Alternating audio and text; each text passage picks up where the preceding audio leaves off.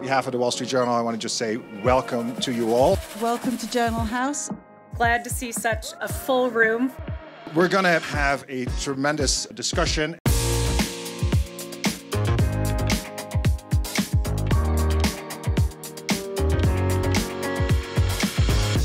Hello and welcome to this special session here at the World Economic Forum in Davos, where we're going to be talking about an incredibly interesting technological development. Now, I'm talking about generative AI, a revolutionary concept that has the power to change the way we work and possibly the way we think. I'm Phillipa Leighton-Jones, Senior Vice President of the Trust at the Wall Street Journal, and I'm pleased to be here with Jessica Apotheker, CMO of BCG, who will share her expertise on this subject. Jessica, I'm so happy to have you here. Thanks for being here. Thank you so much for having me. So AI and GenAI are obviously the talk of the town here in Davos. Yes. And BCG recently carried out a survey of over 1,400 C-suite executives on how AI is playing out in real-world business. What does this reveal about the pace of engagement with generative AI? So what that survey shows is one, very, very strong enthusiasm from the corporate world. We see more than 8 out of 10 of executives who say it's one of their top 3 priorities, and 1 out of 7 say they want to invest even more in 2024 than they have in the past. However, it also shows that this is still really small scale. 9 out of 10 of all execs say, I've just started experimenting. This is really early stage in the maturity curve.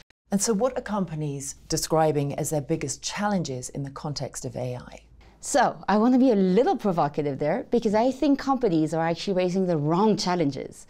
When you talk to corporates and you see in a survey, the #1 thing on everybody's mind is data privacy and security. I'm not saying that's not a real issue, but I think there are ways of tackling that are well controlled. However, there are a lot of other issues that are much less top of mind. For example, upskilling, how much you have to train your workforce, what is the right tech stack to actually be successful at scale, how do you manage the cost of the technology. These are not top of mind enough. Are the investments companies have made already beginning to pay off, or is it all in the distant future? Well, I think when you look at the survey, there's really 2 camps here. They're the winners, and they are already starting to see meaningful impact today. They're saying they're seeing impact north of 10% of cost efficiency across the board, and also top-line impact. And then they're the observers, and they haven't seen much yet in their bottom line. For those businesses ready to dive in, how do they get started? Well, there's a couple of things you should be doing. One, you should be thinking about what are the big applications that can get you to large outcomes at scale. You don't want this to be a separate transformation. You want this to be core to your business. That would be thing 1. Thing 2, you need to think forward about your tech. What is going to be the right tech stack to maintain that? What is the right ecosystem choices that you need to make? 3, you need to think about people, people, people, people. When you look at the survey, only 6% of companies have trained more than 25% of their staff. Basically nobody. Right. So you need to really think thoughtfully of how you're going to embark your organization, train them, and rethink your operating model. And last but absolutely not least, responsible AI. What is your ethical framework as you're moving into this? Because this is a technology that will provoke a lot of micro-ethical decisions. Just one tiny example, your avatar. Will it have a female voice or a male voice? Will it have a human voice or a robotic voice? Will it have a physical embodiment or not? Those decisions, there will be 50 of them moving forward. You want to take them centrally and not let every person in your organization make these decisions for you. So, giant leaps forward over the past year have made it clear that Gen AI will create some extraordinary changes in the way we run businesses and the way we relate to customers. How are the winners staying ahead of the competition? Well, the winners are really tackling these 5 factors. 1, when they're thinking of their roadmap, they're not thinking just about cost. They're really thinking about top line and innovation as well. 2, they're thinking about upskilling. How do they embark their teams? 3, they're thinking about cost management.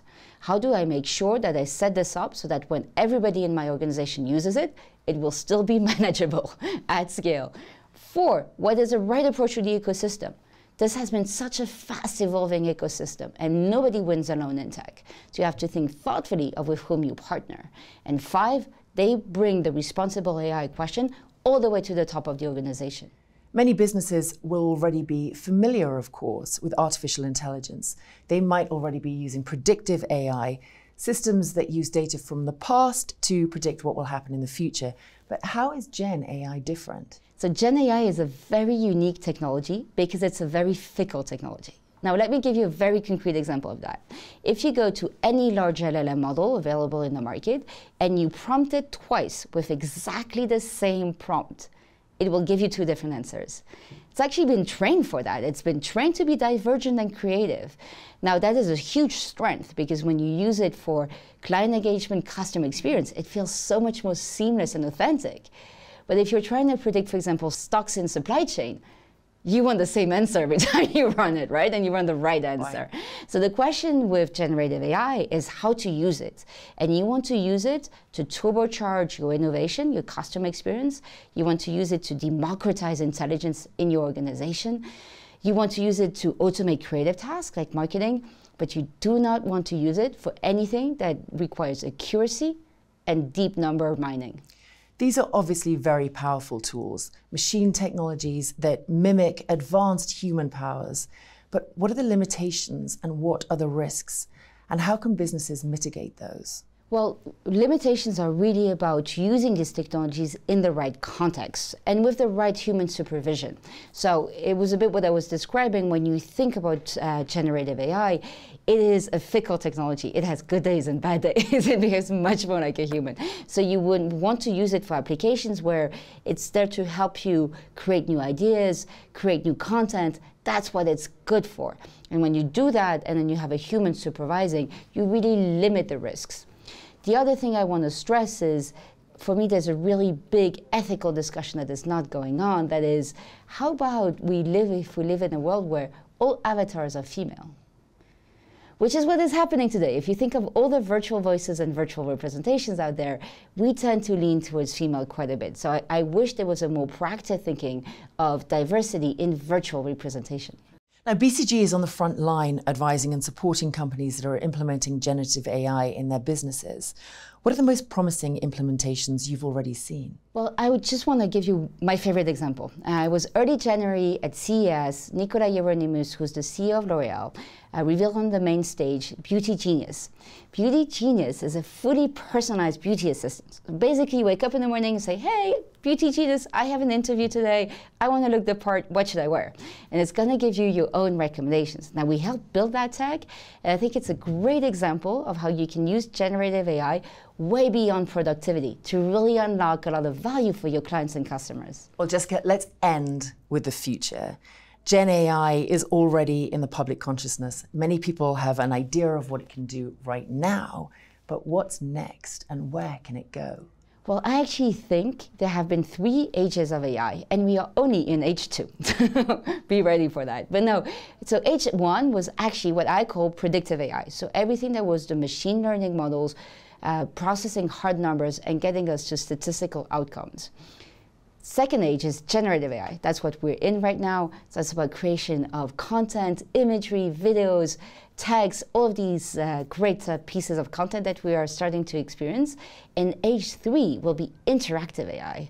That will be AI that you don't need to prompt anymore. It actually understands by itself what could be the next action that it could take, and that would power autonomous agents that could really enhance our day-to-day life. Jessica, I've learned so much. Thank you so much for explaining all of this to us. Thank you. Thank you for having me. Thanks for coming.